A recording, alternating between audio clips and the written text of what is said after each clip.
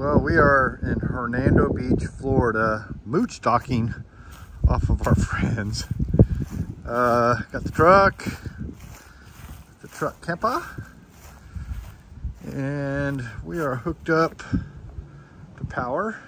We've got our motorcycle right there. And because we have a composting toilet, we don't have to worry about black tank. Grab tank, the gray tank I dumped yesterday. There's a little drain out right there, just ran the hose to that. But like I said, we're in Hernando Beach, and there's no beach here, but there's it's like a boating community. It's all on the canals and right off the Gulf of Mexico. So if you guys remember last year, the hurricane came through, and this is one of the places that it hit.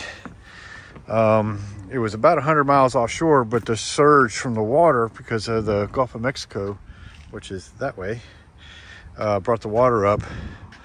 And the water was about a foot up the wall there of the house. They didn't get any water into the house, but this is the view. And it's a beautiful little boating community. Like I said, it's all canal system right on the Gulf of Mexico.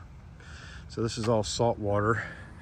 We were actually chilling out, me and Donna, earlier with the dog and watching the dolphins feeding, catching fish. It was pretty cool.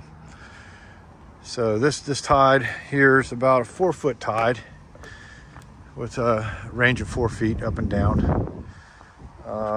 It was low tide this morning, and the tide's coming in, and you can kind of see how high the water goes.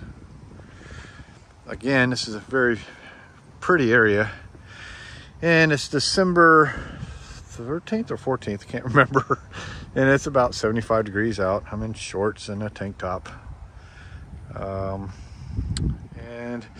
this is it. So again, we're boondocking or moochdocking, I guess is what people call it, off of our friends here. We've been here for about a week, and we're gonna stay for about another week.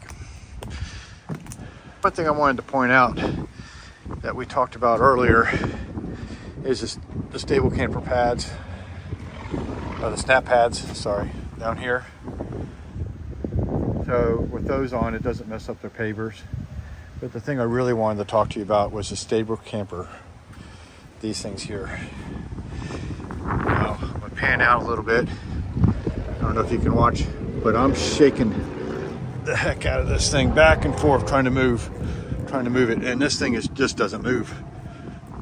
Okay, it's really sturdy. So these things here, they unscrew and they collapse and they fold this way for the front, and then the sides, they come off and they get mounted here and there. So they ride here on both sides. So if you got a truck camper and you haven't invested in the stable camper, I think that you're missing out. So when you're walking inside, it doesn't move. It's really sturdy. We don't get anything from stable camper on those, but it's just highly recommend that you check them out. Now the snap pads, we did a video on those about a month ago, and if you don't remember, we give you 10% off on your if you order anything from SnapPad, and if the code is Dreaming10, so Dreaming10, and they'll give you 10% off your order. But this is our Yukon, and